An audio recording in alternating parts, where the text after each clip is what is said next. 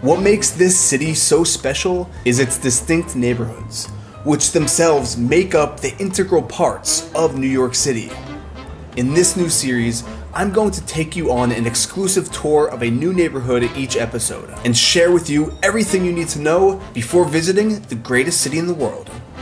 So in this video, we are touring my home neighborhood of Chelsea. Big thanks to Dyson for sponsoring a part of this video.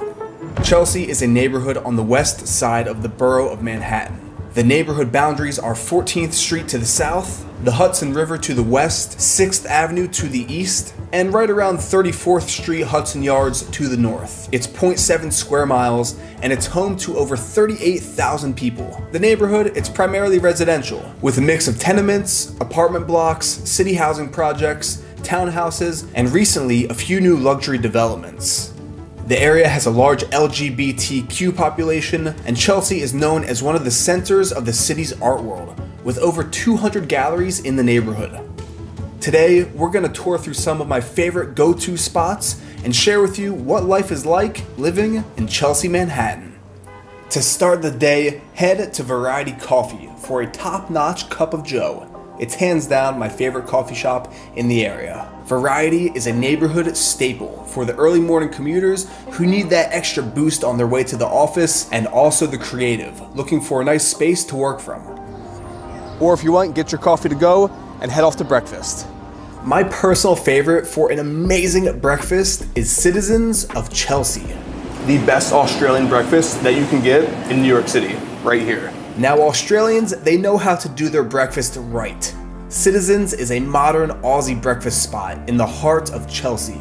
The interior has a very open industrial feel with ample seating, lots of natural light flooding in, and tons of plants hanging from the ceilings, giving life to the space. You actually can't go wrong with all-day breakfast. My go-to at Citizens is the Avo Toast Smash with 2 poached eggs and a black coffee. They have their own spin on the Avo toast. They use a red beet puree and pistachio nuts on the side.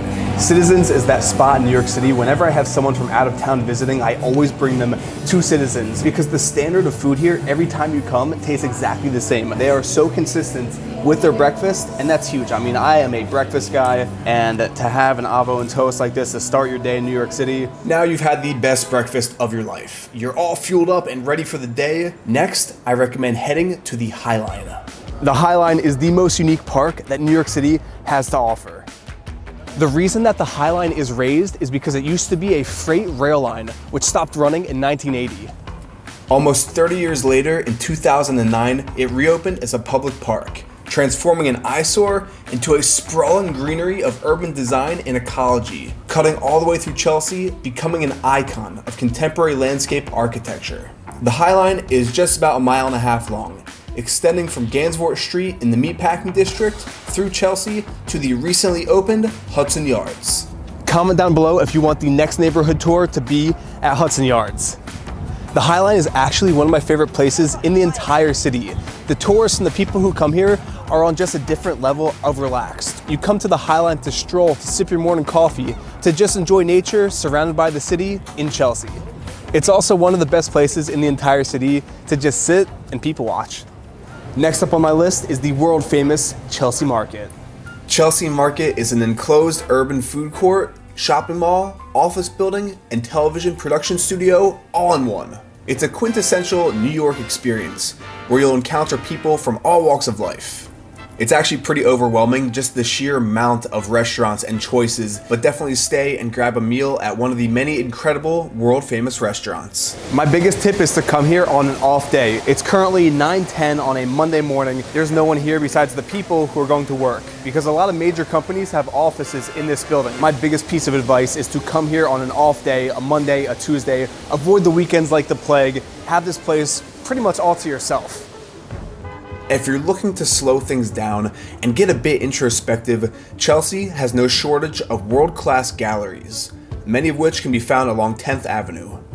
My personal favorites are the Taglia Latella, which offers modern and contemporary art, specializing in the pop and street art movement. Another right next door is the Chase Contemporary Gallery. If you're looking to clear your head, there are literally so many different galleries in Chelsea that you could spend hours in one and be the only person in there.